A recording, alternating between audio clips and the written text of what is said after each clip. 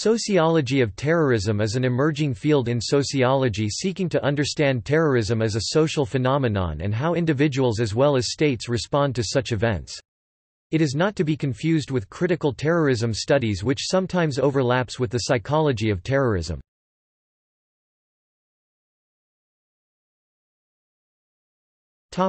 History.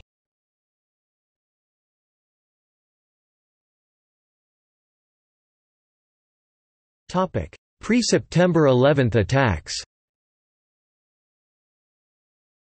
After the September 11 attacks, there has been a spike of interest in various sociological traditions related to terrorism, such as moral panic, organizational response and media coverage, and counter-terrorism. The most comprehensive study into the definition of terrorism comes from a study by Weinberg, Petizer and Hirsch-Hofeler 2004, who examined 73 definitions of terrorism from 55 articles and concluded that terrorism is a politically motivated tactic involving the threat or use of force or violence in which the pursuit of publicity plays a significant role. However, Weinberg et al. Point out that definitions of terrorism often ignore symbolic aspects of terrorism.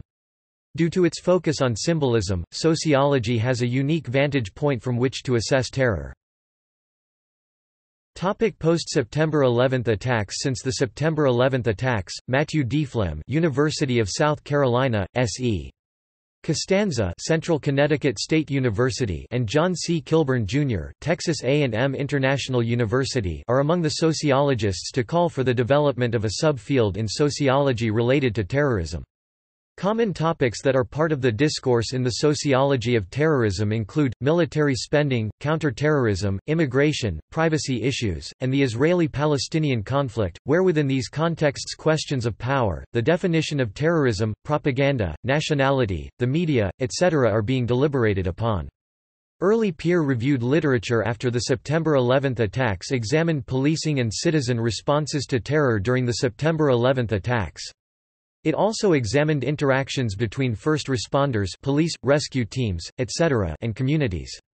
Ramirez, Hoops and Quinlan 2003 rightly predicted that police organizations would change. Fundamental styles of profiling people and police agencies would alter their mission statements after the September 11 attacks. There is strong reason to believe that even the smallest of local police agencies are apt to feel some kind of pressure to deal with the issue of terrorism. More recent work in the sociology of terrorism field is philosophical and reflective and has focused on issues such as moral panic and overspending after the September 11 attacks. Costanza and Kilburn 2005, in an article entitled Symbolic Security, Moral Panic and Public Sentiment, Toward a Sociology of Counter-Terrorism, argued that the issue of symbolism is of much importance to understanding the war on terror. Using a classic symbolic interactionist perspective, they argue that strong public sentiment about the homeland security issue has driven policy more to superficial threats than real and concrete threats. Others argue that symbolism has led to agency, a policy of hypervigilance in agency decision-making that is costly and untestable. Some sociologists and legal scholars have contemplated the potential consequences of aggressive or militaristic policing of terror threats that may have negative implications for human rights, which are of great interest to sociologists as a matter of social justice. For instance, in a peer-reviewed article Crouching Tiger or Phantom Dragon, Examining the Discourse on Global Cyber Terror, Helms, Costanza and Johnson 2011 ask if it is possible that media hype at the national level could prompt an unnecessary and systemic over-pursuit of cyberterrorism. They warn that such overreaction might lead to a kill switch policy which could give the federal government ultimate power over the Internet. Despite the quantitative lean of modern sociology, Kilburn, Costanza, Borgeson and Mechik 2011 point out that there are several methodological barbs to effectively and scientifically assessing the effect of homeland security measures. In traditional criminology, the most quantitatively amenable starting point for measuring the effectiveness of any policing strategy, i.e., neighborhood watch, gun control, foot patrols, etc., is to assess total financial costs against clearance rates or arrest rates. Since terrorism is such a rare event phenomena, measuring arrests would be a naive way to test policy effectiveness. Another methodological problem in the development of sociology of terrorism as a subfield is one of finding operational measures for key concepts in the study of homeland security. Both terrorism and homeland security are relatively new concepts for social scientists, and academicians have yet to agree on the matter of how to properly conceptualize these ideas.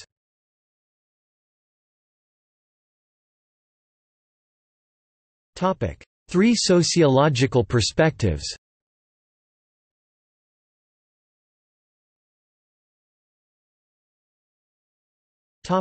Structural functionalism.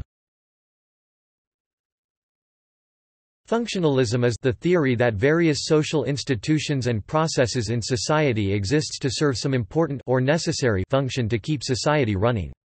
This sociological perspective draws on the work of sociologists like Émile Durkheim, and gets its name from the idea that the best way to study society is to identify the roles that different aspects of society play. Social deviance, loosely understood, can be taken to mean any transgression of socially established norms. This can range from the minor slamming a door in someone's face to the major a terrorist act. Thus terrorism is a deviant behavior. Functionalism sees terrorism, which is a form of crime, as a temporary deviation from the normal goings-on of society, and is in a way functional to society. A sociologist that utilizes structural functionalism would explain the existence of any social phenomena by the function they perform. Therefore, terrorism is functional because it joins individuals together in opposition, and brings a sense of belonging to the group opposing it. This feeling of group solidarity would help prevent anomie, which is the stage where people do not need to follow any norms of society in order to survive in society. Terrorists, like other criminals, become what is known as a reference point. Individuals use a reference point as a standard for evaluation.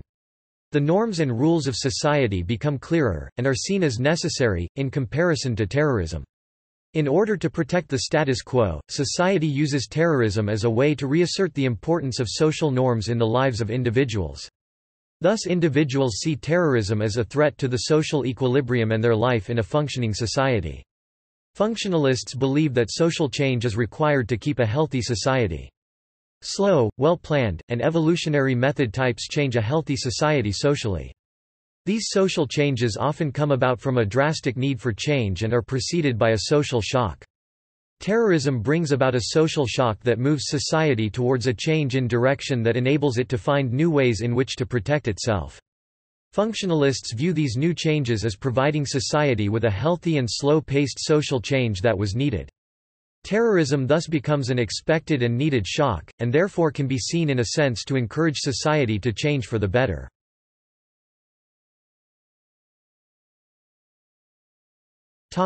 Conflict theory. Conflict theory is the idea that conflict between competing interests is the basic, animating force of social change and society in general. A conflict theorist generally sees that the control of conflict equals the ability of one group to suppress the group that they are opposing, and that civil law is a technique of defining and maintaining a social order that benefits some at the expense of others. Conflict theorists view terrorism as a reaction to injustice, which is probably created in the minds of terrorists due to misguidance, illiteracy, or unrealistic goals, and that violent behaviors expressed by terrorist organizations are the result of individual frustration, aggression, or showing a readiness to fight. Political conflict makes people look for ways to explain and solve the problems they're facing. If the conflict is deeply rooted, and the current ideology proves unable to deal with the problems, people begin to turn to other ideologies that can often carry a religious theme to them. This is not to say that all forms of terrorist acts are committed by people that are religious. In 83% of the suicide attackers worldwide, between 1980 and 2003, only 43% were identifiably religious. Terrorists use violence because they believe that if they did not use violence they would lose a power struggle, which lead many conflict theorists to view it as a weapon of the weak. In Iraq, between March 2003 and February 2006, 443 suicide missions took place, with 71% belonging to al-Qaeda. They justified their actions in religious terms, viewing the Shia control of Iraq as abandoning religious principles. Suicide attacks against the Iraqi regime and its American and British supporters were seen as the means in which to accomplish this. Yet it was only under certain political conditions that suicide bombings spiked. The first condition being that it was in relation with the counterinsurgency of the American and British militaries. The second being a strategic response to the Shia control becoming more stabilized in Iraq. Terrorists do not have the money or the political power that is needed to wage war, so they use terrorism as a means, not a goal, to agitate the government in order to achieve their political objectives. Before committing an act of terror, a terrorist does not always weigh the cost and benefits of their actions, but rather is reacting from the humiliation and frustration they feel they are being subjected to.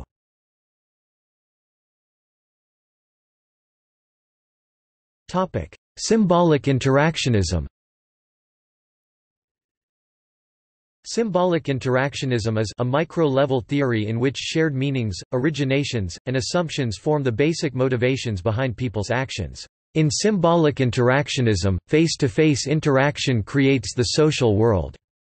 Individuals act on perceived meanings that appear to be self-constituting. Group membership is one of the major determinations if individual interpretations of reality, which enables symbolic interactionism to explain crime, and thus terrorism, deviance, which terrorism falls under, can be explained by labeling theory. Labeling theory is the belief that individuals subconsciously notice how others see or label them, and their reactions to those labels, over time, form the basis of their self-identity. Social groups create rules about what is acceptable behavior for people in society. When a rule is broken, society determines if the act was deviant. A person can only become deviant after a social reaction to an act committed is labeled deviant, and that original act is referred to as the primary deviance.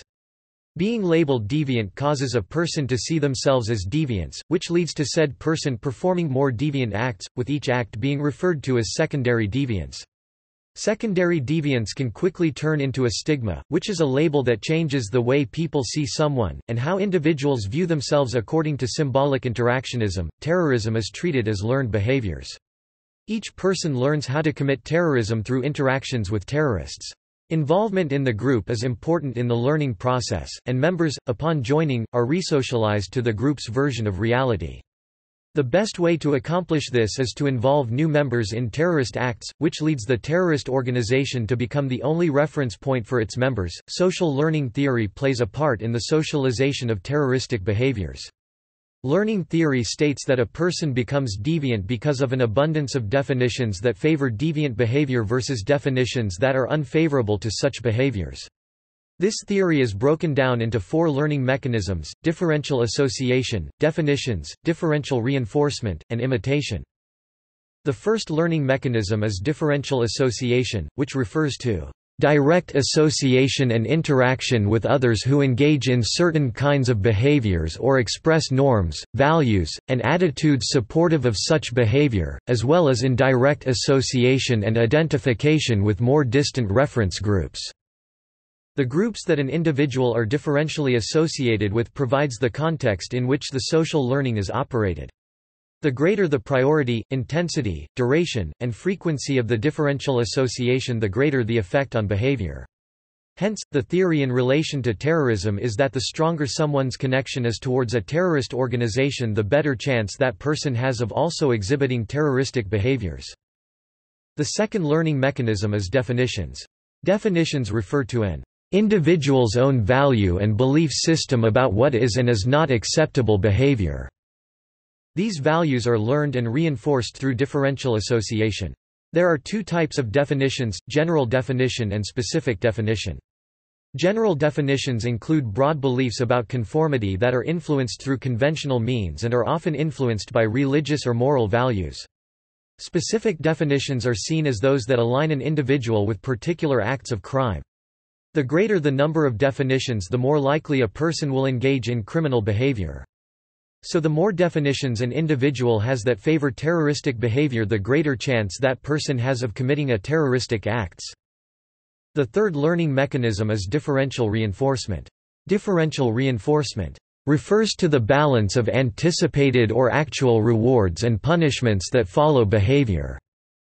An individual refraining from committing a crime depends on a balance of past, present, and anticipated future rewards or punishments for their actions. In regards to terrorism, the more direct or indirect social interaction a person has towards terrorism, the more likely they are to commit a terroristic act.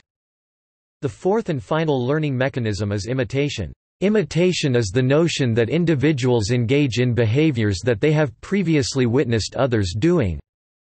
The characters being observed, the behaviors that are being witnessed, and the consequences for those behaviors determine how much an individual imitates a behavior. All of these things need to fall into place in order for an individual to imitate a terrorist.